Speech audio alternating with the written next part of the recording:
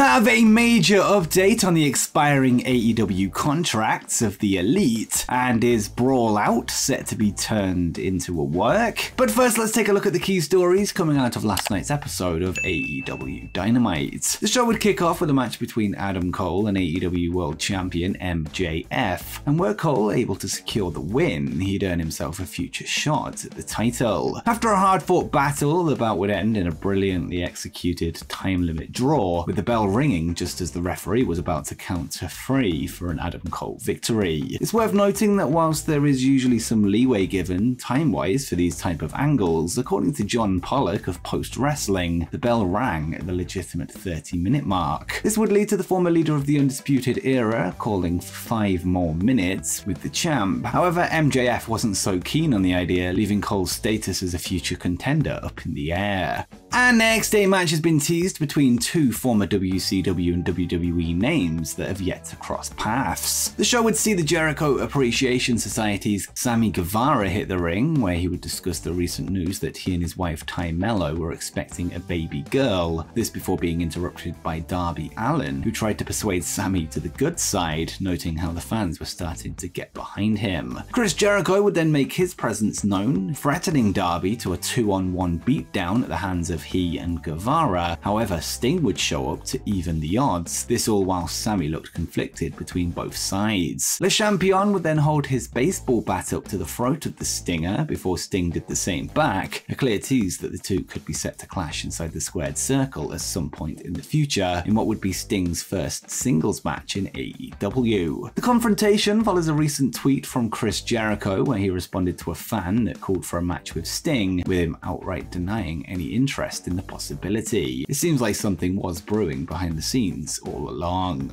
Later in the show, 2 World Championship matches were announced for the Forbidden Door. The first reveal would see IWGP World Heavyweight Champion Sanada appear in a pre-taped promo, with him speaking his native Japanese, issuing an open challenge to the AEW locker room for a shot at his title. This would then be followed by a backstage interview with Hook and Jungle Boy, with the latter accepting the challenge as he looks to pick up some singles gold for himself. He would then ask his Jungle Hook tag partner to be in his corner at the pay-per-view, although I get the vibe that a Jack Perry heel turn could be on the cards. Later in the night, Hiroshi Tanahashi would later speak on a pre-taped promo challenging AEW World Champion MJF to a match at the Forbidden Door, an idea that he wasn't so keen on. Renee Paquette would then approach Max backstage for a response, who had some harsh words for the Ace, and he would say, I'm gonna say no to that one actually. Don't feel like giving a world title shot to some rando from a rinky-dink indie fed in Japan. As far as Tony Khan booking me for a matchup, it wouldn't be the first time I no-showed something somebody booked me for. So yeah, Tanahashi, sorry, no can do, bud. Despite the refusal to work the show, MJF and Hiroshi Tanahashi was confirmed by a graphic later in the night, with the storyline heading into the match being whether the AEW World Champion will no-show or not. But what do you make of the 2 huge title matches that were added to the Forbidden Door? Let me know in the comments down below.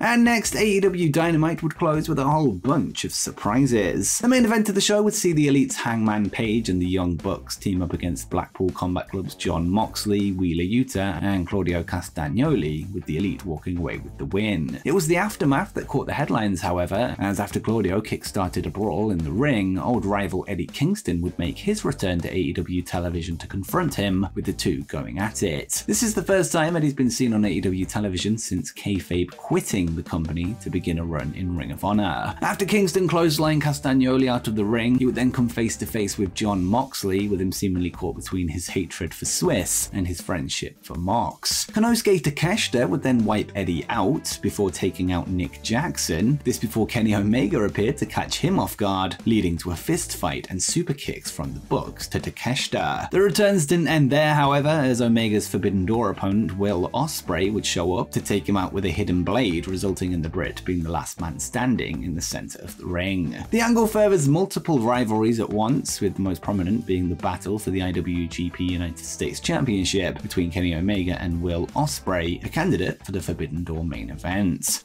Prior to last night's episode of AEW Dynamite, news broke via Fightful Select that former ROH World Tag Team Champion Jimmy Jacobs was backstage at the tapings, somebody who has more recently made a name for himself as a writer and producer. A follow-up report would then drop on the Wrestling Observer website that confirmed that Jacobs had officially left his role in Impact Wrestling, where he was a member of the creative team, with him taking up a similar role in AEW. Jacobs received huge praise for his time in WWE as a member of the writing staff between the years of 2015 and 2017, with him playing a key role in the development of the Chris Jericho list gimmick, as well as the subsequent allegiance and rivalry between Y2J and Kevin Owens, which peaked at the infamous Festival of Friendship. Jimmy would then later be fired from WWE in 2017 after taking a photograph of himself and the members of the Bullet Club during their invasion of Monday Night Raw for being the Elite, making his new job at AEW somewhat fitting. And next we have the latest surrounding the expiring contracts of the Elite. By the end of the year, the AEW contracts of Kenny Omega, Hangman Page, and the Young Bucks will have come to an end, with both sides locked in talks over an extension to the deals. According to a fresh report from Fightful Select, AEW were confident that an agreement can be made, although nothing has been signed as of yet, and the report notes, both sides have felt like several deals had been close, with one side noting that could have been set for several months, and not a lot had changed on that front. Those we spoke to in AEW were confident they'd retain the Elite despite CM Punk returning to the company. We've not been given any update on Elite and their willingness to work with Punk, though creative has planned for several of them for quite some time.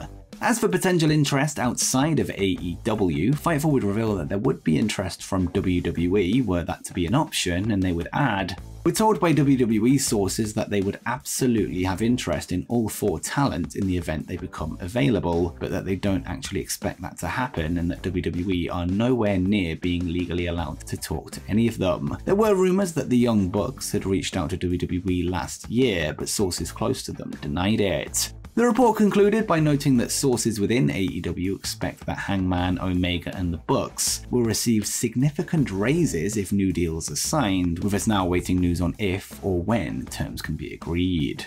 And next up is Brawl Out, set to be turned into a work. As we all know, CM Punk is expected to make his AEW return this Saturday night on Collision, with him booked for a match which will see him team with FTR to take on Samoa Joe and Bullet Club Gold's Jay White and Juice Robinson. Earlier today, Wade Keller of PW Torch would hint that something is set to be released media-wise that may cause some issues backstage in AEW, with Fightful Select since adding context to the claim.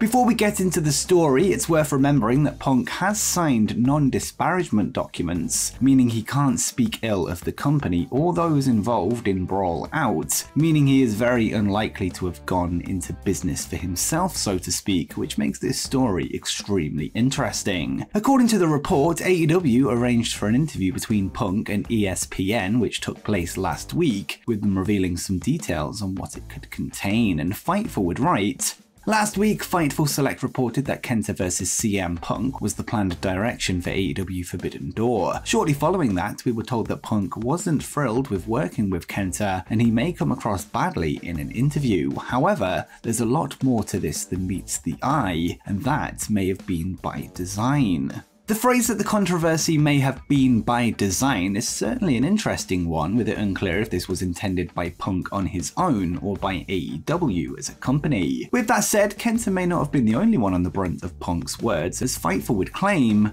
"We're told that an ESPN interview is supposed to drop sometime soon, where Punk was talking about a number of topics. Among those topics was the Elite, and word got back to several on the roster at the June 14 AEW Dynamite tapings, and some of it didn't go over well based on second-hand reports of what Punk said, which could be seen as his version of what is true." Fightful would note that AEW did set up the interview, and what Punk spoke about would blur the lines and create buzz for upcoming shows. Interestingly, Fightful heard that he'd answered questions in a way that would make the audience wonder if it was him angling for a story or if he was shooting from the hip. We now wait to see if these comments will make the final cut, and I may dedicate an entire video to this interview, so let me know if that's something you want to see. Whatever the case, things are starting to get interesting, with this perhaps being a sign that this real-life situation situation is finally being turned into a work. And again, I have to reiterate that Punk is unlikely to have gone into business for himself given the reported NDAs and non-disparagement agreements in place. That is unless he's choosing to enter into a legal process. And before you go, make sure you check out who the surprise could be at the debut episode of AEW Collision.